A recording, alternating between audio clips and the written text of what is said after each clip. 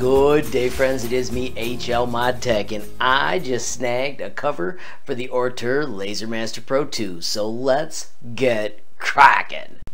Alright everybody, so let's see just what we've got in the box.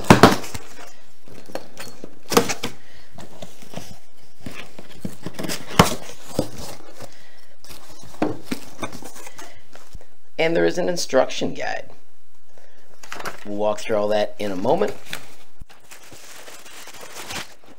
Alright friends, so here we go. Cover, vent, connectors, and pipes. Let's start assembling.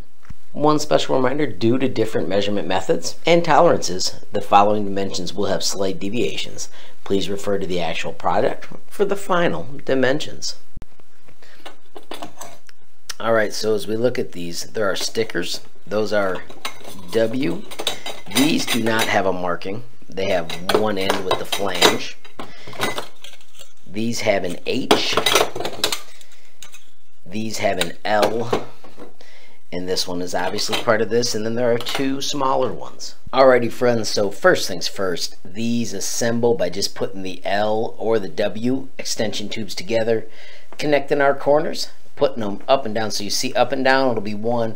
Here it'll be 2, 2, and 2. Let's get this critter built and then add the cover. These gloves were given just because those edges could be sharp and you just don't want to risk getting cut. So I will glove up. Safety first, you know.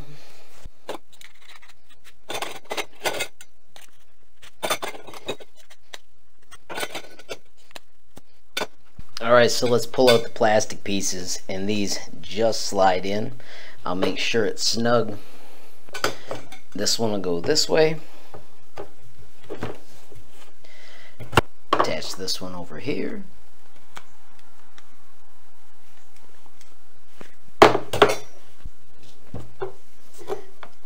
This corner will get the little one later. This one will go right here. It's that easy. I'm putting together the second one in the exact same way. Once again, those just pop in just like that. Slide that over so it's in frame, and bingo. Alrighty friends, so on the bottom you got all 4 corners. As you can see, I have no extra space to play with. I have ditched the gloves because this is easier than I could imagine. I'm going to just slide these in. They're going to be off camera, and I'm sorry, but I have got a pretty small work area out here. But you can see that is what it takes to get those put in. And then friends, the top simply slides on just like that. Alright everybody, so here we go. Frame sits just like this. Make sure I got enough room on each side because all my stuff I got crammed in here. Get the cables out of the way for the moment. That looks pretty darn sweet. And as you can see, the cover opens up and just sits over top of it. As you can see, the fit is quite snug. I'm going to lift this back up so you can see as well. There are connector straps so that you can keep it in place. Simply Velcro. Easy peasy. And then also right here is where the vent hooks in. It was in a separate parts bag. I'm going to push it in from this side, and then you can see that we can screw it together. There is hardware right here. I'll show you that in a second when I got it done. Alrighty friends, so I'm choosing to put the hardware in. Obviously it's just a fillet screwdriver, and you can tighten in those 4 pretty darn quick.